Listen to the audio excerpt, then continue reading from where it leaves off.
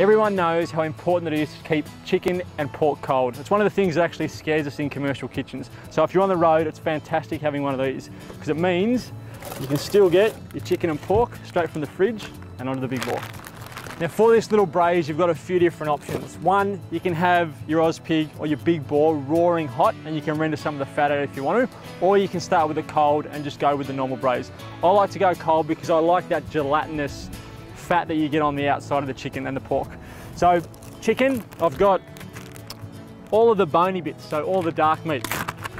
Legs, wings and thighs with the bone in because I want heaps of flavour in there. And then I've got some pork spare ribs, which will pop in as well. I'm going to cook for about an hour and a half, so all of that skin is going to slowly melt and become really, really nice in the mouth. And this is the simplest recipe you're going to do. Pop in with that, 1 grated onion, about a tablespoon of chili flakes, about 1/4 cup of brown sugar,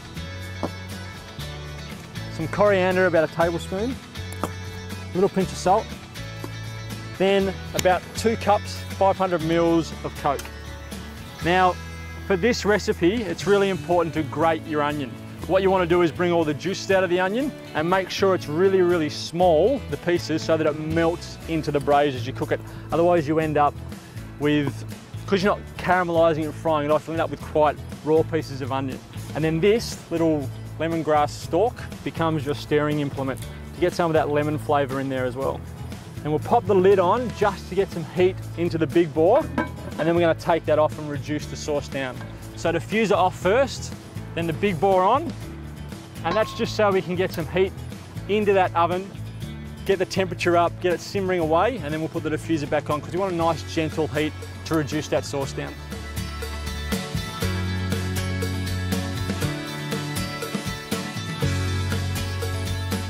Once you've got some heat into the big bore, we can take it off, put your diffuser on, and that'll just slow the heat down a little bit and you'll get a nice simmer. Our first little stir, we'll take the lid off, give that a stir with your stirring stick,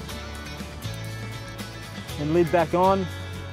And I'd stir it every 20 minutes or so, which is probably about once every beer.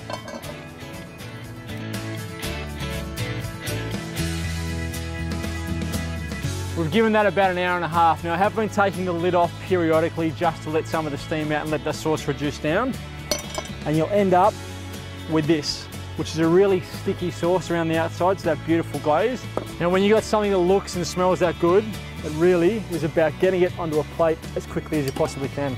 So,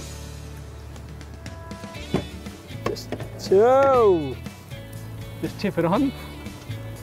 Sit that off to the side to keep warm. Last few little bits in there. Now, you could serve it with some rice, but I'll just pull everything off the bone and eat it. And a beer or maybe a cider, something a little acidic to help cut through the richness. And there we have it, our cola braised wings and ribs.